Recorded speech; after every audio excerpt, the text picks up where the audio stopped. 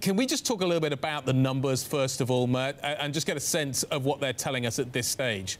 A few weeks ago, it was almost certain that the president would pull off both the presidential vote and the parliamentary vote, and would do so with a clear sort of an easy win. Where are we now?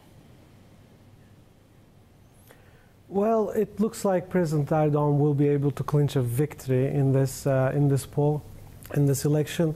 It's difficult to say whether if he's going to win in the first or the second round, but the margin of error is very close in the first round. He gets 50.8% in the first round. We're talking about a margin of error around 3.5%, so it could be either way in the first round. But if we look at the second round, the margin of error is 3.5%, but the lead that Erdogan has close to his closest competitor is 8%. So that's definitely outside the margin of error. So if things go to the second round, it's very likely that Erdogan is going to win.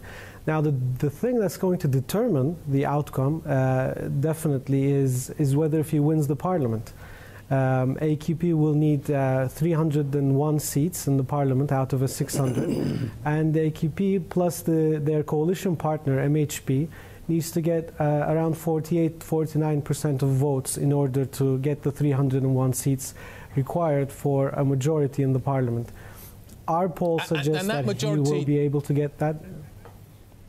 Yeah, and that majority is critical because we are seeing a potentially significant, we're potentially seeing a massive shift in the way that Turkey is governed. We are, as President Erdogan just mentioned, moving to potentially a presidential system that if he can win both elements, i.e. the presidential vote and the parliamentary vote, effectively Parliament will become a non-entity and will just be there to rubber stamp. But if he doesn't win Parliament, that obviously throws that entire plan out of the window, doesn't it?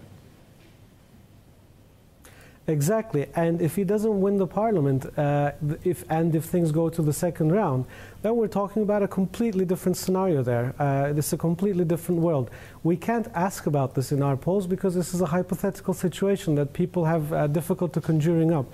But if I try to make a qualitative judgment of what it's going to look like, suddenly I think we might see a lot of people around Erdogan dropping their support for Erdogan in exchange for something new. In Turkey, what people need to see, the opposition voters especially, what they need to see is a glimmer of hope.